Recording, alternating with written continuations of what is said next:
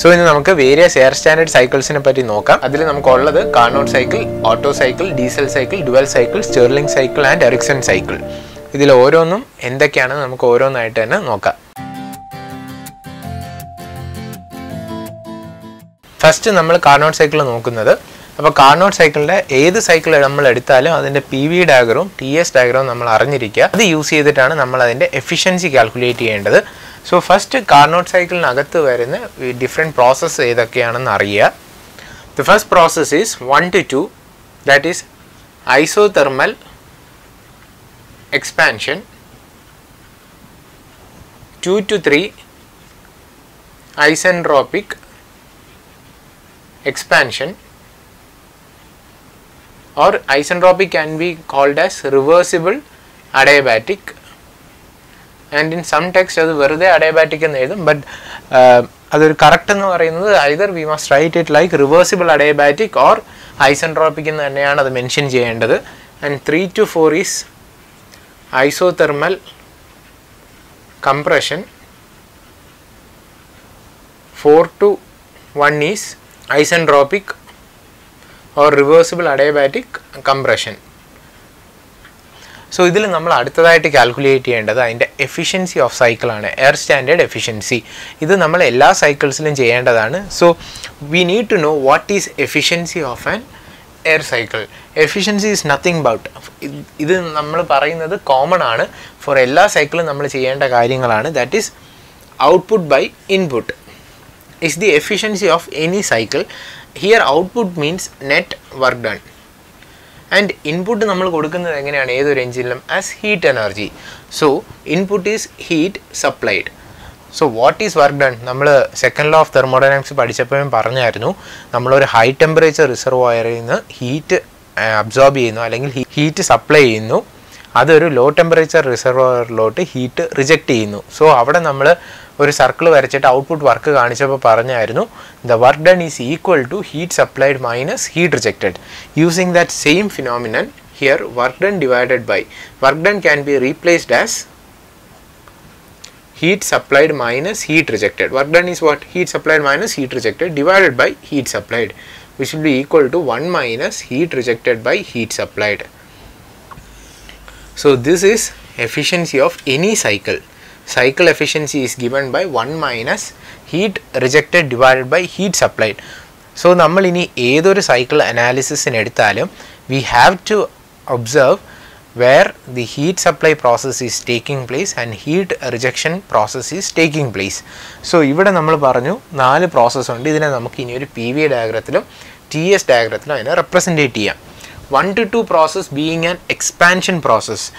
അവിടെ pressure decrease ചെയ്യണം, volume increase ചെയ്യണം. പ്രഷർ ഡിക്രീസ് ചെയ്യുമ്പോൾ ഇത് താഴോട്ടും പോകണം, volume increase means the line have to moves towards the right side.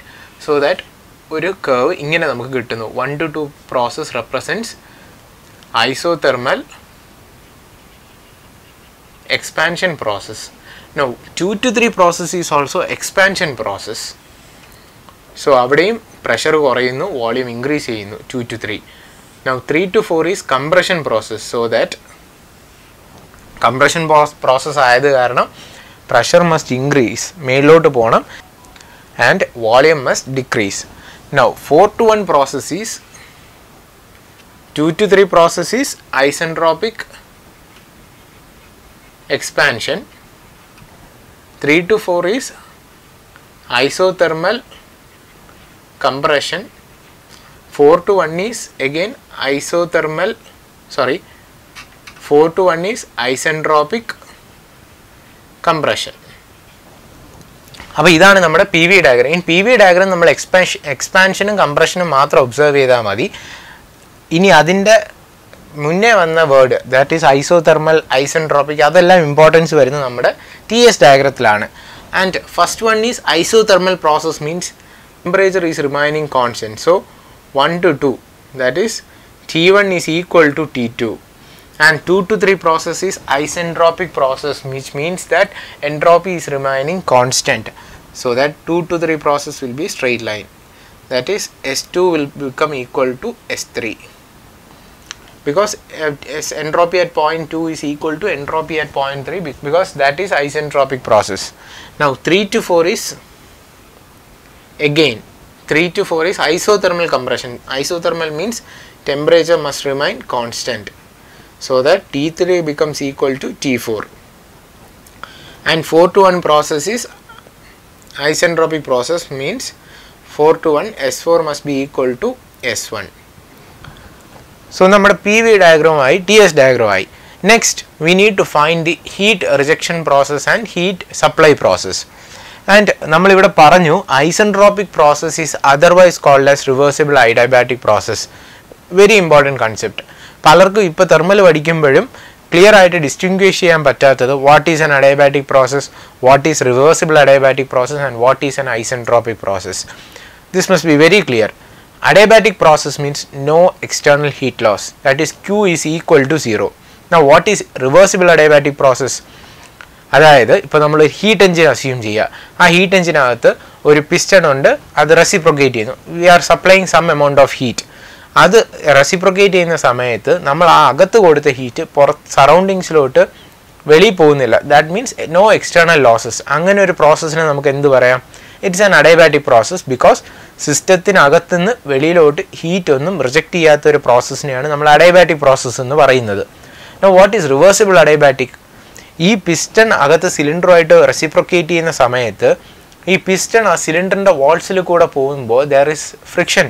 So because of this friction നമ്മൾ ഇതൊരു കംപ്ലീറ്റ്ലി റിവേഴ്സിബിൾ പ്രോസസ്സ് ആവുന്നില്ല. താഴോട്ട് പോയി തിരിച്ച് നമ്മൾ കംപ്രസ് ചെയ്ത് കഴിഞ്ഞാൽ ഇത് അതിൻ്റെ ഇനീഷ്യൽ സ്റ്റേറ്റിലോട്ടായിരിക്കില്ല പോകുന്നത്. ബിക്കോസ് കംപ്രഷൻ നടക്കുന്ന സമയത്ത് because of the friction existing inside that temperature of gas നമ്മൾ എക്സ്പാൻഷൻ നടത്തി പിന്നെ കംപ്രസ് ചെയ്യുമ്പോൾ അത് പുതിയൊരു ടെമ്പറേച്ചറിലോട്ടായിരിക്കും പോകുന്നത്. വിച്ച് മീൻസ് ദാറ്റ് അവിടെ നടന്നത് ഒരു റിവേഴ്സിബിൾ പ്രോസസ്സ് അല്ല.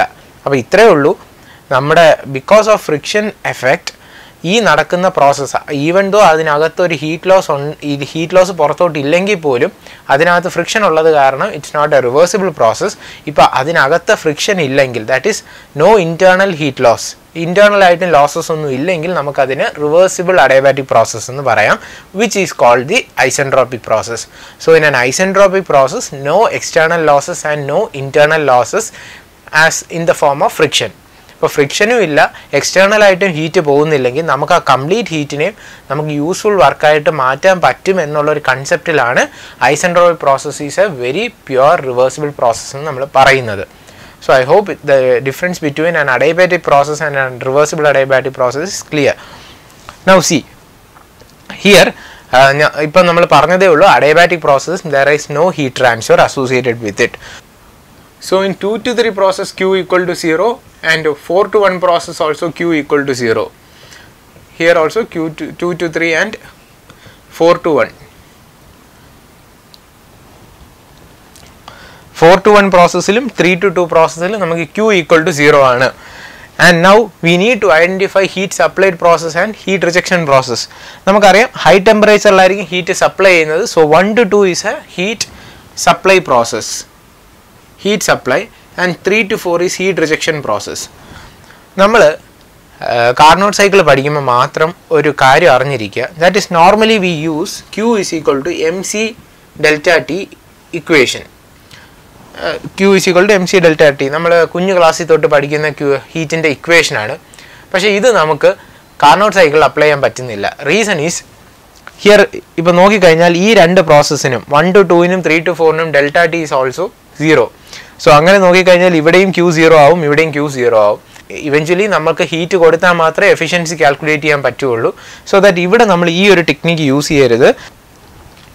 Q is equal to MC delta T cannot be used for a Carnot cycle. നമ്മൾ അറിഞ്ഞിരിക്കുക there is a technique. നമ്മൾ thermodynamics പഠിച്ചിട്ടുണ്ടായിരുന്നു, area under PV diagram will give work done. Similarly, area under TS diagram will give the heat transfer. So that അത് exploit ചെയ്ത് കഴിഞ്ഞാൽ 1 to 2-നകത്തുള്ള entire area represents the heat supplied. That is equal to this height, total height is T1 into this width S2 minus S1 gives the amount of heat supplied. And heat rejected will be equal to this thing T3 into this width, that is S3 minus S4. അപ്പോൾ നമുക്ക് efficiency of Carnot cycle can be calculated using the formula 1 minus T3 into S3 minus S4 divided by T1 into S2 minus S1.